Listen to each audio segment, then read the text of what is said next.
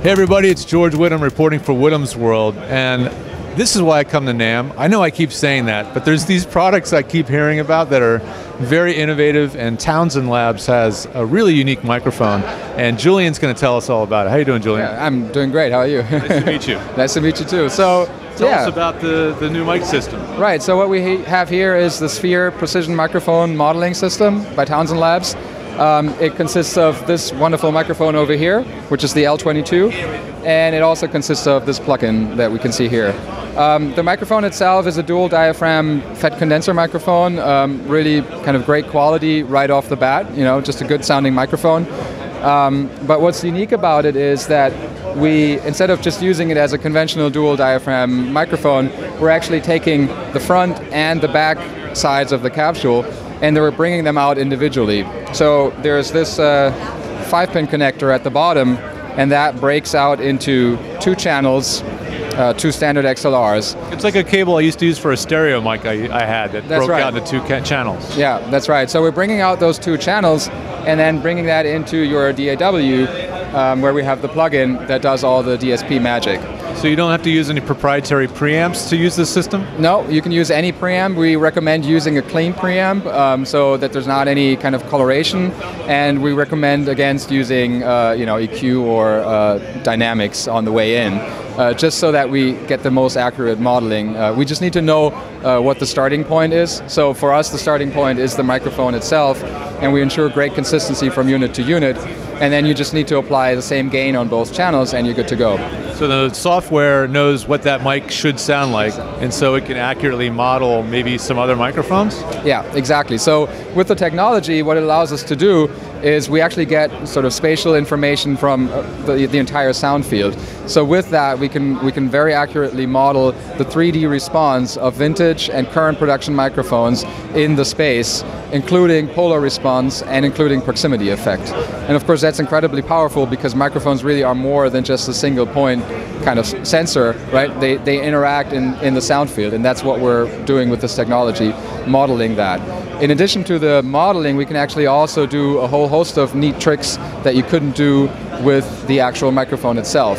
And that is specifically optimizing the polo response of the microphone and giving you a range of options that go way beyond what you could do with a conventional mic. So for the less technical minded that might see our blog, a lot of these folks that watch are voice actors. It's a big voice acting community that I work in.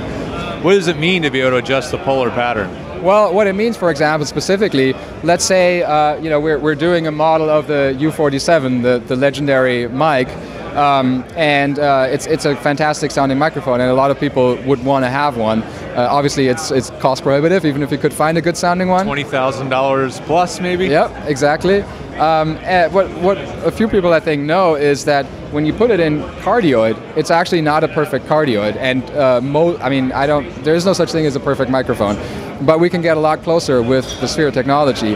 So one thing that's important about a U47 in cardioid, it actually has a pretty significant rear pickup, specifically at high frequencies. So let's say you put down 20 grand and you got a U47 and you put it in a vocal booth with a window right behind the mic, you have that rear lobe picking up reflections. What we can give you is we can give you the exact sound of the U47 in cardioid, but we can fine-tune the polar response to get rid of that annoying rear lobe. So it's pretty powerful. That's amazing. Yeah. So even if you're not trying to emulate an expensive or a vintage mic like that, to be able to fine-tune the pickup pattern of the mic for any reason is really cool. Yeah, exactly. And there's a couple of things when it comes to fine-tuning the room pickup. For example, we give you the ability to listen to the backside of the microphone with a flip of a switch, and you can listen to kind of what reflections you're getting and figuring out where the positioning is best. And we can give you the option to seamlessly adjust the polar response to get rid of fan noise, for example, on a computer that is maybe sitting nearby. And we can do all of that with a feature that we call off-axis correction, actually maintaining the tonality of the microphone pickup, but changing the polo pattern.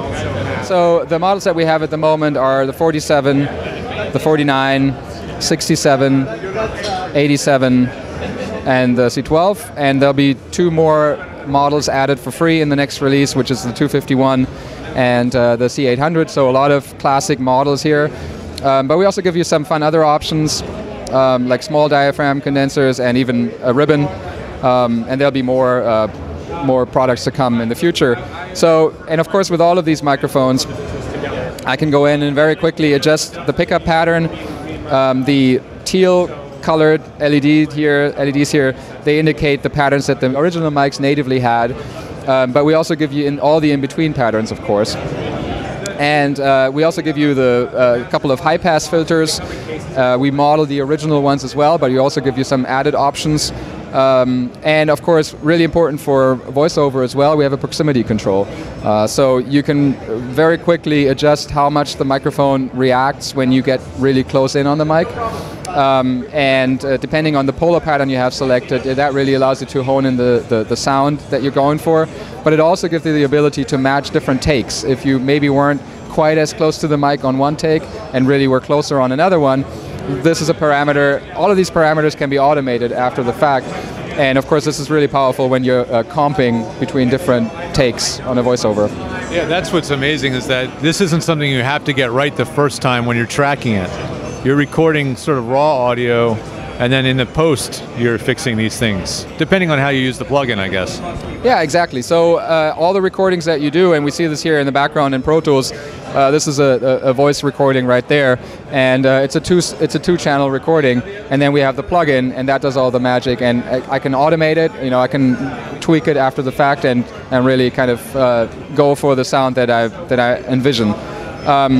We can get a little bit more depth here by switching to dual view, where we can actually introduce a second virtual microphone that is perfectly phase coherent with the first one.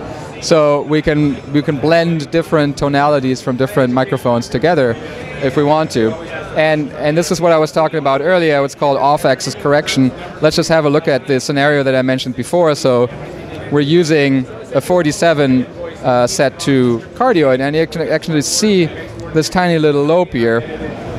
And as soon as I switch on off-axis correction, that's gone, and we have a perfect cardioid. So pretty neat. What is the yellow sort of moving pattern that you see in the middle? What's that telling you right now? Right. So the little moving meter right here, it's a polar meter essentially. So it gives you a sense of directional information coming into the microphone. And right now we're on the show floor. There's a lot of low frequency stuff all around, so it's pretty much more or less even. And there's people right next to it, but it's actually quite useful to identify where sound is coming from, and sometimes to find out where the best point of rejection is, even if you can't see what's going on in the studio. So you can use the meter to kind of find out where your best rejection would be. Obviously, ultimately, your ears should be the judge, but that's just a nice visual indication. That is fantastic. So when are we going to be able to get your hands on these, and what do you expect them to be selling for? Right. So first and foremost, the microphone comes with the plugin, but the plugin is already available for free for download, and there's pre-recorded content on townsendlabs.com where you can go in. All you need to do is register an account, and you can download the native plugin, and you can download some pre-recorded tracks just to play around with it. Oh, that's cool. Nice. And the microphone will be shipping in the next 30 to 45 days, and it's going to be $1,500 US. Very nice. Well, thanks very much. Is it a dealer network or direct selling? No, it'll be a dealer network. Okay, so in the US, it's going to be Sweetwater and Vintage King for the moment. Gotcha. All right, thanks very much. Appreciate it. Absolutely. Thank you for stopping by.